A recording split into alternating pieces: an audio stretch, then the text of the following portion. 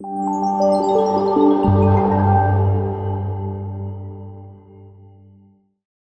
I'm Stefan. I'm a network and wireless engineer at Johannes Kepler University in Austria. And the wireless access network is now the biggest network in many organizations. It exceeds the wired network, the data center network, so you need to take care of your layer 3.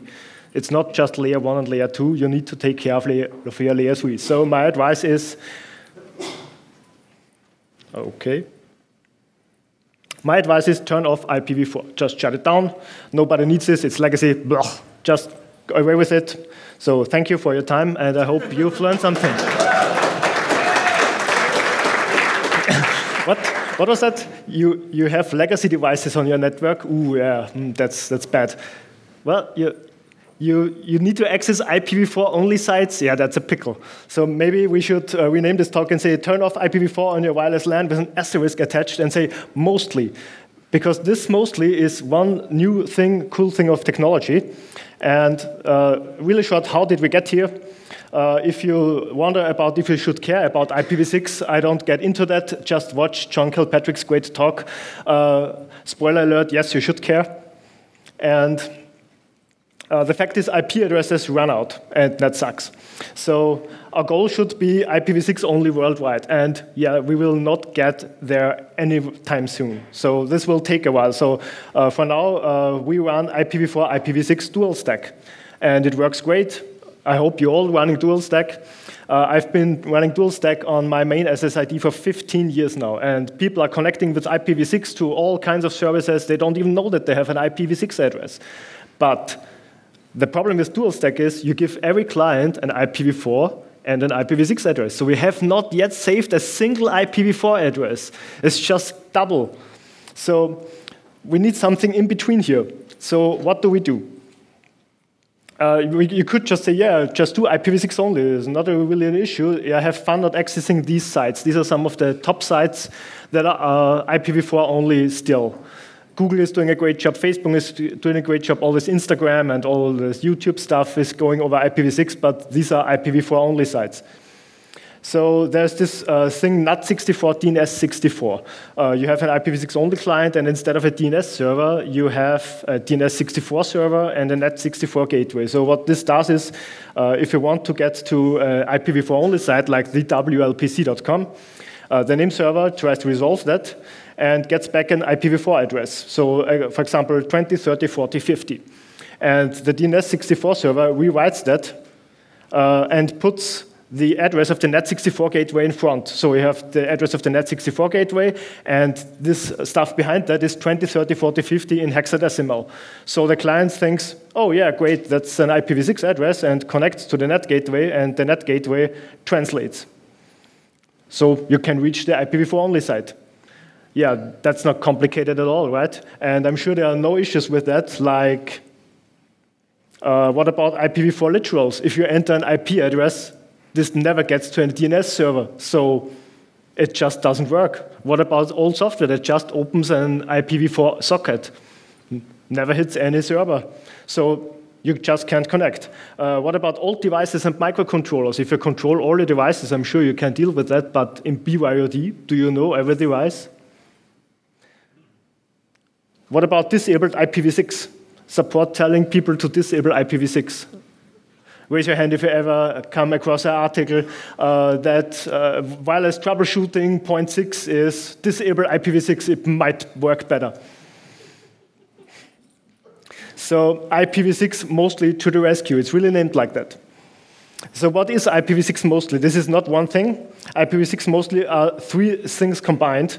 The RFC for 464 XLAT, IPv6 only preferred option for DHCP, and Pref64 in route advertisements. So these three things work together.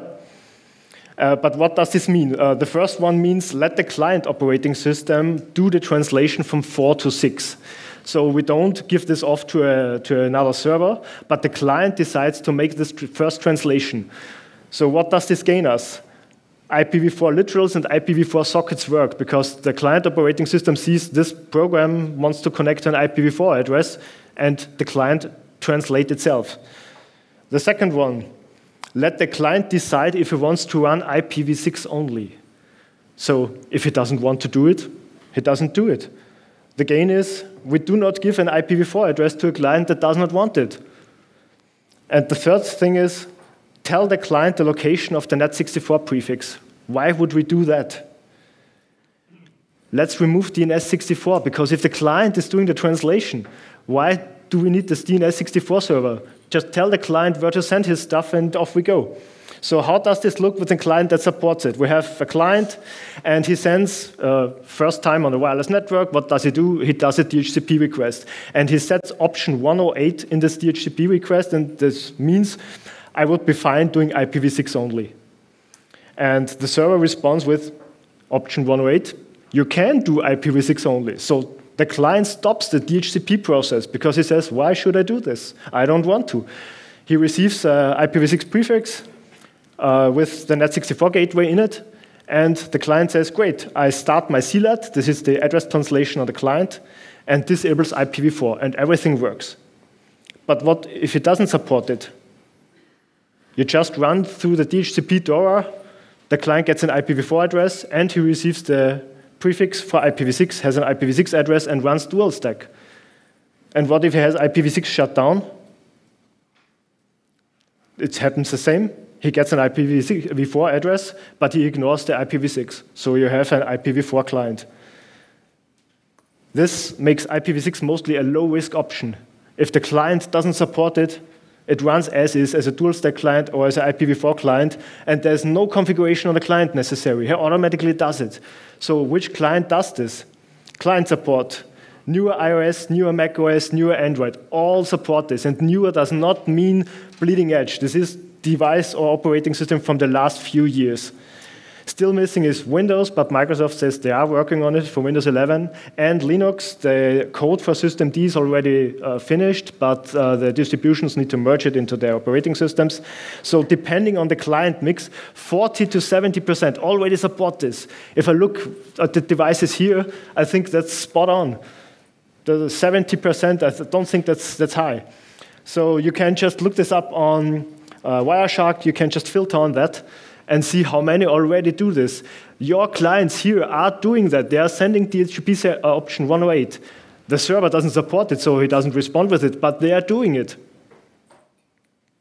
So infrastructure support, DHCP option 108, every DHCP server supports custom options. If yours does not, just throw it away. Net64, your router firewall might already support this. If not, then you are in for an upgrade in the next few years anyway. Open source, Joule and Tiger run great. And Pref64, this is the one that is newer. You really need bleeding edge stuff. Cisco has it in 17.11 for the routers. And RRDVD for open source already has the code, but is not yet released. So you really need newer stuff here, but there's a workaround you can do via DNS if you really want to work with it now, because it works. So how does it look? This is on my iPad. There is an IPv4 address here.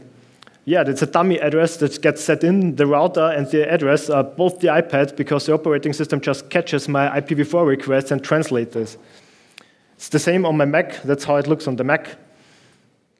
And if you make ipconfig on the terminal, you can see I have multiple IPv6 addresses. I have this dummy address, and the net64 prefix is also listed here. And I can just type ping 9.9.9.9, and I ping IPv4 without an IPv4 address.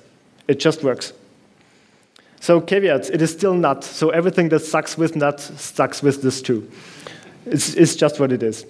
Some old clients might not like additional DHCP options. It's the WP3 transition mode all over again. And local traffic is problematic because you don't have an IPv4 address on this network, and the other devices think you might have, and so these never communicate, but who has MDNS on a large network available? Wide-scale testing has been done by WIPE NCC at their conference. They just did their conference network on this, and they did find some issues, reported them to the operating system vendors, and they got fixed. So they're making good beta testing. Google has this done in many of their buildings now.